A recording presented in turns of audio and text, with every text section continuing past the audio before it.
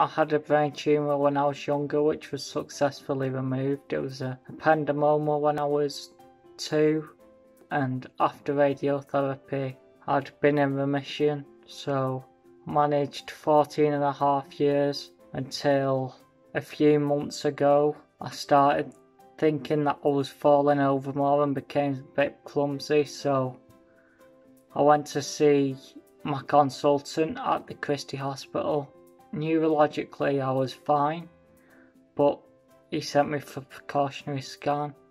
That scan unfortunately showed that I had a brain tumour which was reaching out towards my brainstem. So they've taken the majority of it out using surgery at the Salford Hospital. 99% removed. However, unfortunately some of the cells have spread to the brainstem and that can't be removed surgically, so now I'm awaiting treatment for that. So I chose to do this 5k running challenge throughout my brother's radiotherapy for Brain Tumour Research, as it will enable us to find a cure for brain tumours which is shortening my brother's life. I am really proud of my twin brother.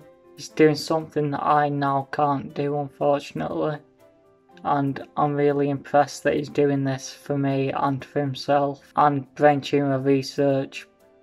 I really want to find a cure for this so I can live a happy life. I'm 17 and my life is a lot shorter than everyone else's. No one should have to go through this.